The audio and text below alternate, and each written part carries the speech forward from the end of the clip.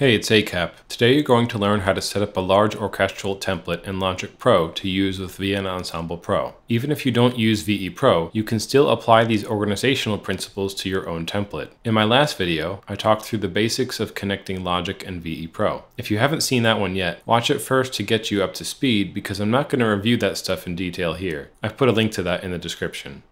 I've grouped my instrument families with folder stacks. My shortcut for this is Command-Shift-F. Because you can't create tiered folders in Logic, I've denoted instrument families differently than individual libraries. You'll also notice that I have track automation track stacks for each instrument family. I'll get into this later. I've color-coded all the libraries and instruments within each instrument family the same way I've colored all my VEPro instances. All my instrument family dividers are the same color, but it's up to you if you'd rather keep those the same color as your instance too. I've ordered my instrument families sort of how the orchestra would sit on stage, with the strings up front and the percussion and choir in the back, but if it makes more sense to you to put everything in score order, then do that. Just make sure that whatever order you pick, stick to it so that you can quickly scroll to the instrument you want even if you have hundreds of tracks. In between each divider or library, I've also added an external MIDI track set to no output set to the default color. If you name it with a space, these tracks will appear blank. The fun part is that since they're all set to the same output, if you change the color of one of them, they all change. What's the point of these tracks? You'll see why once I expand all the folders with Alt-click. They serve as a visual divider between the colors of each instrument family and each of its folders. Note that when you close a folder, the color as well as the name of the folder disappear. The way I made these dividers was by creating 3 folders, each with one external MIDI track set to no output, and by hiding the external MIDI tracks while the folders were still open. You'll remember from my last video that if you used VSL's pre-made template, it groups MIDI tracks by port. While that may be helpful for setup and troubleshooting, it's not very musical. So once your instruments are working properly, don't be afraid to move those tracks into different folders based on your organizational preferences.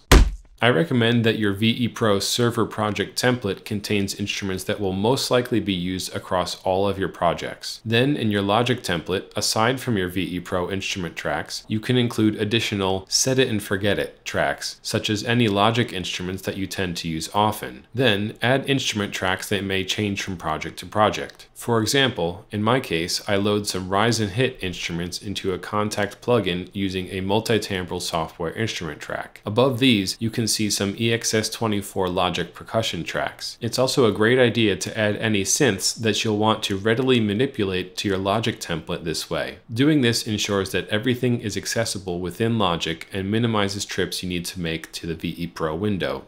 Before I move on to my automation tracks, I have a trick that enables you to apply a default quantization strength value to any new MIDI regions you record and quantize. First, make sure it says MIDI through next to region in the inspector by deselecting all MIDI regions if you happen to have any in your project. Then pick a quantize value. If you stopped here, it would automatically quantize any newly played in MIDI regions to this value. Next, choose your desired Q strength value. Finally, turn off quantize. Your previously set Q strength value will be grayed out. Now, when you record MIDI into your project, your performance won't be quantized initially, but when you do quantize it, your default Q strength value will take effect immediately. This can be useful when quantizing orchestral music or any music that should not normally be hard quantized, as it saves you the time of having to set a Q strength value every time you quantize a new region.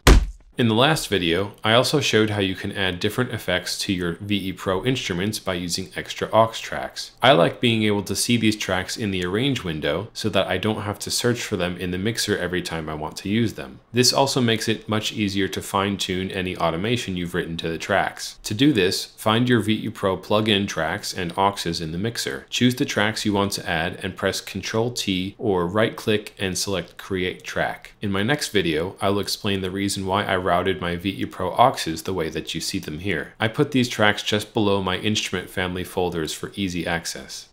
The final touch is routing everything. I send each VEPro aux, Logic software instrument track, and multi-timbral software instrument track aux to one of 18 reverb buses. They each output to one of 18 monitor buses. This allows fine-grained control over the wet and dry signal of each group of instruments. You can set custom names for your bus ins and outs at I/O labels under the Mix menu. I send all the reverb and monitor auxes to a master mix bus at unity gain and output each reverb and monitor aux to a matching stem printing track. But don't change the outputs to print stem buses just yet. You'll see why in a bit. My master mix bus's output is set to stereo out when I want to hear everything, but I can point it to my master mix print track, which is an audio track, when I am ready to print my mix. Another way of handling this is by sending the mix bus to the mix print bus and turning it off when not in use. The trouble with that is that when you go to print your mix, it'll be twice as loud because you're hearing it both from the mix bus and the mix print bus. The solution is to change the mix print to send pre-fader. This way, you can just drop the mix bus fader when you're ready to record your mix. Finally, I have 18 print stem tracks, which are audio tracks as well, to match the reverbs and monitors. I recommend creating these audio tracks and adjusting their inputs to whatever buses you want to use for printing stems before you set the outputs of the reverb and monitor buses. This is because if you set the outputs before tracks with those inputs exist, Logic will automatically create new aux tracks for each output you set the bus to. So rather than unnecessarily add aux tracks to your project, you can output directly to the print stems if the audio tracks with respective inputs are in place first. I use this same trick when creating the master mix print track.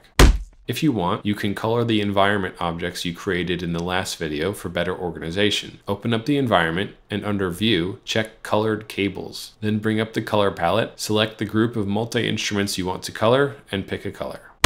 I've started offering accompanying PDFs of these video tutorials if you need a quick offline reference without needing to bring up the video again. At the time of this video's publishing, they are available for 4 of my older tutorials. Check the video's description to see if it's there. From now on, I will try to always include a PDF along with a tutorial. When the video is first published, I will also include a discount code that allows you to get it for free. Task Attack, a mobile game I just scored, has just been released on the Apple App Store and Google Play from Hot Avocado Games. There are links to the app and the soundtrack in the description. The score is in the style of classic chiptune soundtracks from the 80s. I wrote all the music for that game in Logic, and I wrote the orchestral version of the medley using VEPro with Logic. So if you get a chance to check it out and have any questions about how I did something with the music, just ask in the comments below. I've seen a lot of new people subscribe since my last video, and I just want to say thank you for subscribing and welcome to the channel. These videos are for you. If you found this video helpful, give it a thumbs up. If you want to see more tutorials, subscribe and hit the bell icon. Check the description for more info, leave a comment if you need clarification, and please share if you think this can be helpful to someone else. Until next time,